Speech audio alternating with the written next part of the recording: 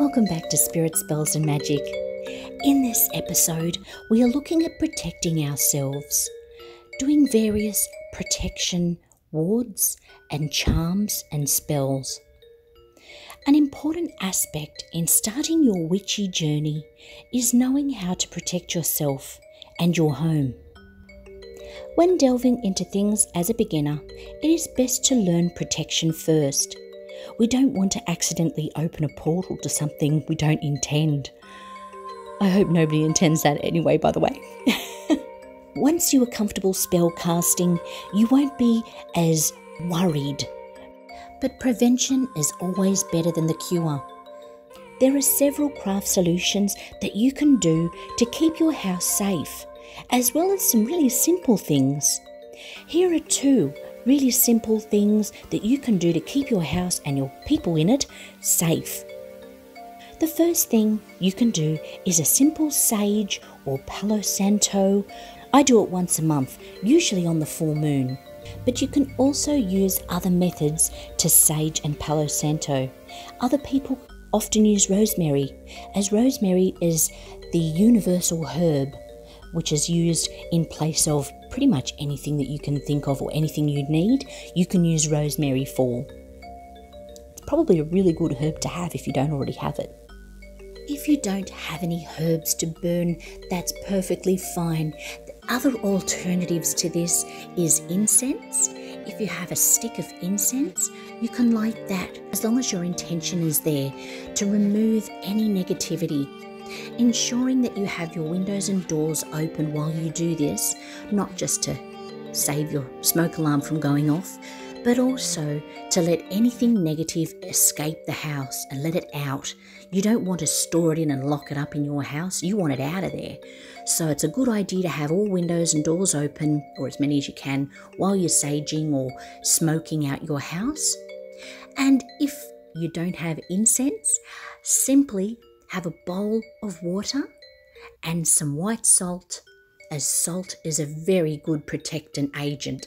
Salt is one of the best effective protection materials that you can use if you don't have anything else. I mean, we hear from history how they used to put salt in the doorways to prevent evil coming in. It's exactly that. It protects your house. So even if you don't want to use up all your salt going around the perimeter of your house, which I don't think anyone really wants to do that, you can pop salt in water and swirl it around and use that to splash in each room. You can use a little sponge or your fingertips even, if you feel like your fingers will direct that energy out. So salt in a water bowl, each room, splashing that stuff, maybe not saturating your house, but flicking it into the room with intention. Banish the spirits, banish those negative energies, banish anything that does not bring love and light.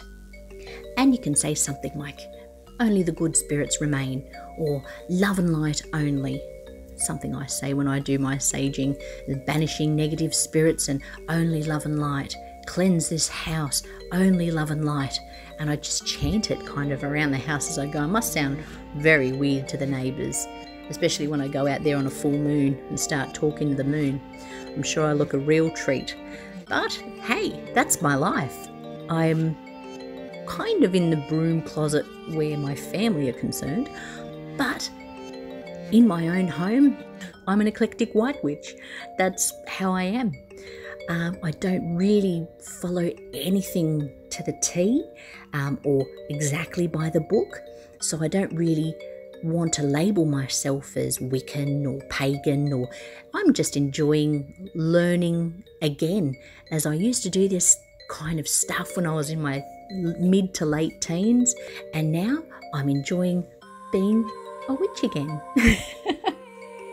And in the nice way, and bringing abundance of all kinds into my life, manifesting each full moon and new moon, things that I want in my life, letting go of things that aren't helpful. And that's pretty much it, really. I try, like most witches and Wiccans do to put magic and witchcraft into every day. Think when you're making a coffee or a tea, what intent do you want? Oh, I want that nice cup of tea to warm me up inside in winter. And oh, that nice cup of coffee, I want it to provide me with clarity, and have an intent there. And thank even all the little herbs that go into your little tea bag. You can focus on that. But anything you do with intent, and you do it with positivity, and banish that negativity out of your home, because you don't need it there. And another thing that you can do is have some bells at your door or a wind chime. That also works as a purifier and enhances good energy, warding off evil and welcoming in good spirits. Now, the first way that we can protect our home is by using a spray, a cleansing and calming spray that also removes negativity and blocks it from being in your home. The first step in this spell is to, if you have any, find some pieces of protection stones like obsidian, onyx, black tourmaline, anything that you've got there that's black. Alternatively, you could use smoky quartz as well.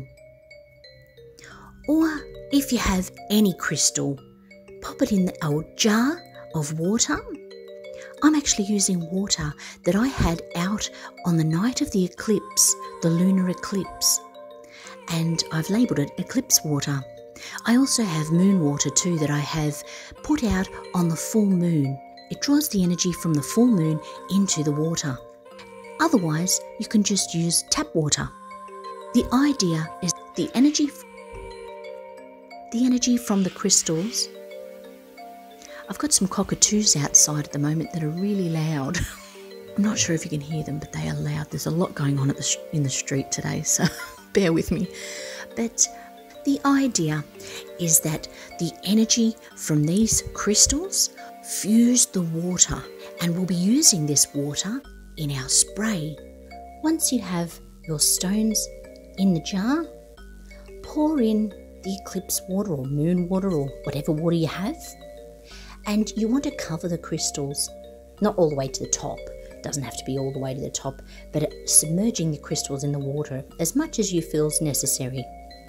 Now leave that water there for a little while, maybe a couple of hours or overnight, and let that infuse with the crystals. Once it's been enough time and the crystals have sat in the water for long enough, you can start adding in the other ingredients. But first, remove the crystals. It's better to fish them out rather than leave them in with all the gooey stuff. As we know with our sweeteners jar, leaving the crystals in there, they can get a bit dirty and then you've got to clean them afterwards. But once you've got those crystals out, give them a bit of a dry, maybe with a tea towel or something like that, because some crystals don't like water, as we've spoken about before. So it's best to know which ones are able to be placed in water, and then maybe only for a little time. Once you've fished them out, it's time to put the ingredients in. We start with lime juice. We cut the lime up and squeeze the juice as much as you feel is necessary, or whatever you can get out of the lime that you've got. If you don't have a lime, you can use lemon instead. Lemon for protection is really good too. It's that stingy citrusy, if it squirts in your eye, it's especially nasty stuff and good to ward off evil. The next ingredient we have is eucalyptus oil. It only requires a couple of drops if you have it. Otherwise, you can move on to the next ingredient, which is cinnamon. If you have cinnamon sticks, you can break them up and put them in. And if you don't have cinnamon sticks, but you've got the powder, like I do, just shake a bit of the powder into the jar. That's all going to nicely mix about. Next, we have wild lavender, adding only a couple of drops, as much as you feel you need. And then once you've added in the wild lavender drops, The next ingredient we have is lavender itself. And if you have plant lavender, rather than just the essential oil, pop a couple of sprigs of that in as well. And that's basically it. These are all the ingredients that we've got for our protection spell jar today. There are so many more ingredients you can add. And I'll pop a list up of a couple at the end of this video. Now, for this protection spell spray, you can let it sit for a little while and let the juices infuse. And then find a bottle, a spray bottle. You can pick them up for about $2 from Reject Shop or a dollar shop. Make sure if you're using a bottle that's being used for something else that you clean the bottle out. We don't want any residue from a previous usage getting into our spell spray, our protection spell spray. And then pop around your house, spraying in every room with intention. Next up we have another protection spell, the protection spell jar. Yes, I had the protection spell jar label on the wrong jar, but that's okay, moving right along. Now this jar has quite simple ingredients, but the first step we need to take when using an item is to cleanse it. We can do this by lighting some sage or rosemary or a simple incense stick and letting the smoke fill up the jar. Once the jar has been filled, we can now commence adding the ingredients. Like most protection spells, salt is used. And we've got table salt here, just some simple white table salt, as well as some black pepper. These are black ground peppercorns, but use whatever you like, whatever you've got around the house. Simple pepper's fine. Bit of salt and pepper like you throw on your steak. Now, I also have some cut up bits of lime rind. You can use lemon as well. They're pretty interchangeable, lime and lemon. But putting a bit of lemon rind or lime rind, as well as a couple of little pieces of ivy. Ivy's also a very good protection element, as well as lavender. And we'll be popping a couple of pieces of lavender in here as well. This is more of a dry jar. Now we've got to find the lid and we'll seal our jar. Now sealing activates the protection jar. With intention, putting in all the ingredients and sealing the jar makes the spell come alive. And we're going to add something special on the side of this also. On the spell jar, we're going to add a sigil. Sigil comes from the Latin word sigillum, meaning seal. And that is basically what it's doing. You can use sigils for anything to seal your intent. Now, we're looking at protection seals. So a way that we can do this is to write down what you want. What is your intention? In this particular episode, I'm doing a protection sigil for my house. So I'm going to write down, my house is protected. And what I will do is cross out all the vowels and any double letters that we have. And I'm left with only consonants that are single, not repeating. And using these letters, I will create a design that will be my sigil that I will use with great intent to protect my house. And this is how it will look. You can fiddle around any way you like, putting the letters in any kind of order or any kind of pattern. A lot of people have kind of a design in their mind before they go ahead and draw it, and they manipulate the letters by putting them maybe upside down or sideways or reversed and doing them in different styles to make them look a certain way. But you can do your sigil any way you like. And there are other types of sigils out there as well. Some created by numbers and also pictures. You can draw a picture of what you want your sigil to look like. You don't need to use letters. I would draw a house with a lock on the front of it, protecting it if I was going to do a protection sigil of a picture. But I'm going to use the letters from My House is Protected, and this is how it looks. You can use this sigil and put it anywhere in your house that you wish. Put it on your spell jars, put it on your front door. You can put it in any entryway to your house to protect it, as long as your intention's there that protects your house or whatever it is that the sigil is for.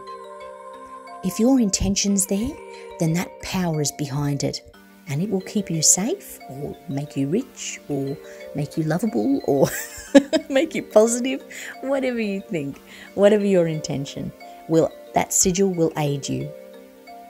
For this spell jar, I'm going to cut out the sigil and place it on the side of the jar. As we won't be burning the contents of the jar, I was considering whether I should place the sigil on the inside, as sometimes they fall off. We don't want that happening. But I went ahead and stuck it on the outside. But yes, you can definitely stick it on the inside of the jar if you wish. It might make it stay there a little bit better. Once you've sealed the jar, the intention is set. And now we can light a candle and start saying something about the spell jar, some kind of incantation or chant. Little jar, keep my protection spell. Everybody in this house is safe where they dwell. Or everybody in the house is safe and well. Something like that anyway. But anything that fits with what you're doing. Now, for safety reasons, it's good to get something like a plate underneath, because we're going to burn wax over the top to seal the spell jar. Now, I didn't have a black candle, but a black candle is usually really good for protection spells or to ward off negativity. This white candle, when I burn the edges, will actually produce a black wax over the top. But first, if you have some black string or black twine or wool, you can put that around the top and it kind of holds or seals it in, warding off the negativity. And now proceed in putting candle wax over the top to seal it, letting that wax run down the sides until you've used enough wax that you believe it's pretty secure. As mentioned before in the sweetness jar episode, you don't need to cover the whole thing in wax, although if you choose to, and you're quite welcome to, but just enough that it seals the sides of the jar and looks pretty well covered with wax.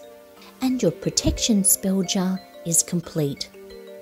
With the jar spell, you can alternatively do this in a bag, if you have like a little charm bag or something like that you can use to put the ingredients in instead of a jar. Either way, you can take these with you.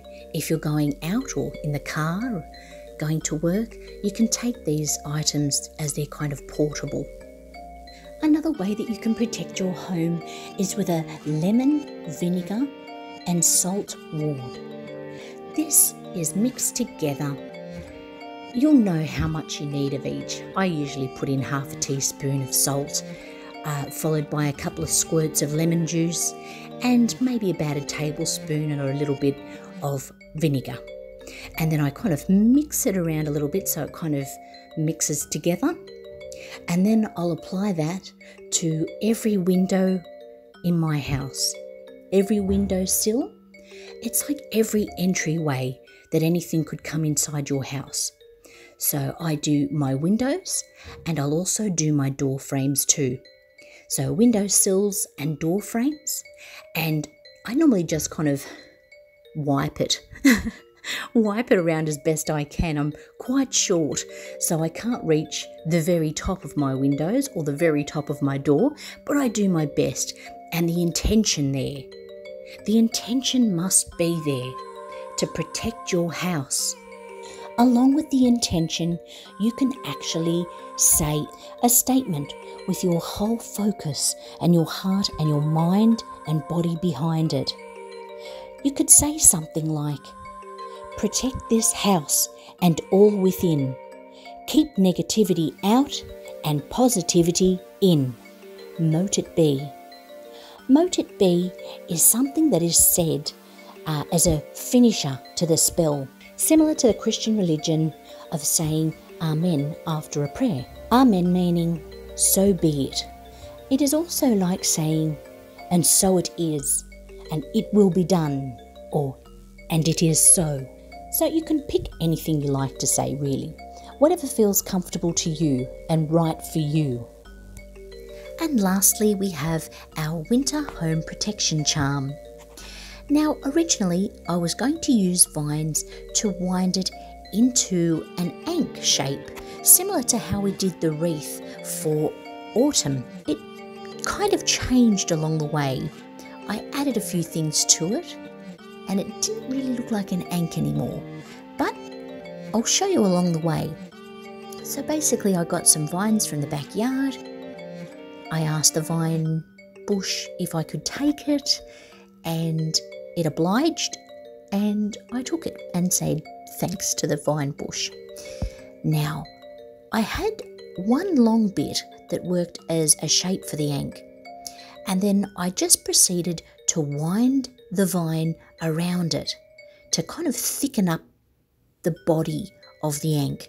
Took a lot of winding and kind of threading each end piece through some loops that were left from the previous. Or as you're winding it, you kind of just loop it through.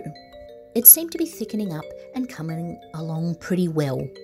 It took quite a lot of vine though to build it up as fat as what it is.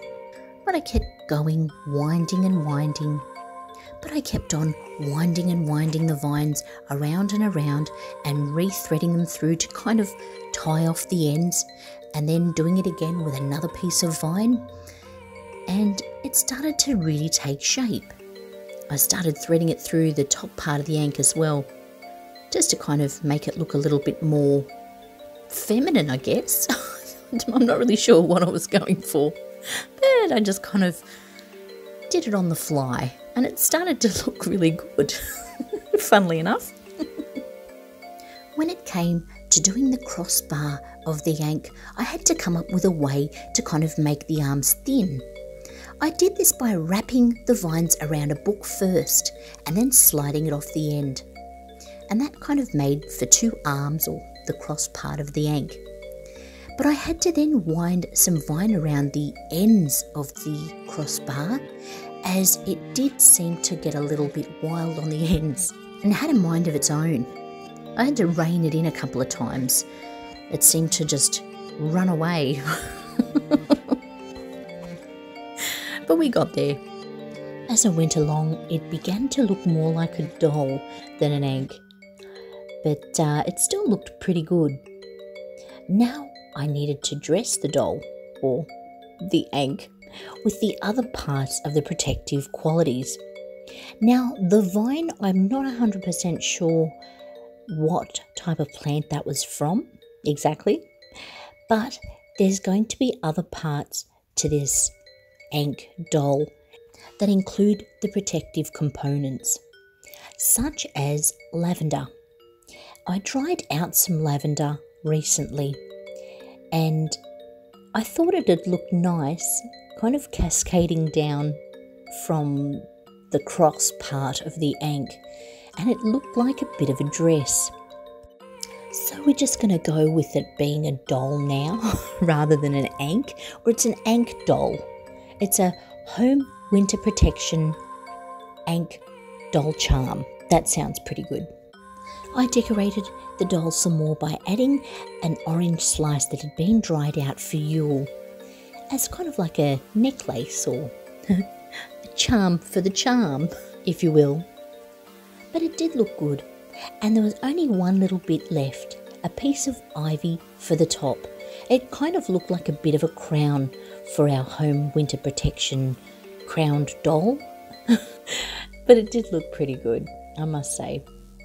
I might have to do a couple of little hot glue fixes just to keep it all together, but it wasn't too bad for a first effort. And along with the spray, the spell jar for the home protection spell jar with the sigil, as well as the vinegar, salt and lemon wash, I think the home's pretty protected now. Now, as promised earlier, here is a list of some of the herbs and plants that you can use for protection spells. Doing these kinds of spells for protection or banishing negativity, you can do this on a full moon, which will make the spells a lot stronger. If you want to do it right away, and it's not going to be a full moon for 3 weeks or something awful like that, you can do them right away. There are days of the week where it's better to do certain spells. But once again, if you have to do it right away, then you just need to say your intention a little differently. For instance, we know that the new moon is about bringing in what we want, setting intentions for the future. You can set the intention on a new moon or leading up to the full moon, which is the waxing moon, where it's between the new moon and the full moon.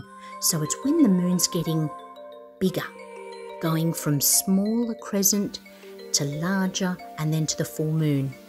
In this time, the energy is good to bring things into you, what you want. Now, once you hit that full moon, it becomes a waning moon, which is where the moon gets smaller and smaller and recedes to the new moon where it disappears, or dark moon, as some people call it. In this time, the waning moon is when you want things away from you. As the full moon is where we release or let go of anything that doesn't serve us, in the waning stages, we are getting rid of before we get to the new moon. So if you want to banish something out of your life or banish negativity, do it in the waning moon or the full moon. If you want to bring protection in and positivity in, you do it on the new moon and the waxing moons. So you can really do it any time. Thank you for watching this episode on home protection spells. We will have an upcoming episode on protecting yourself outside of the home and ways that we can do this. Don't forget to like, subscribe and share, and hit that notification bell so you're aware when I'm posting another video. Have a wonderful day. Namaste.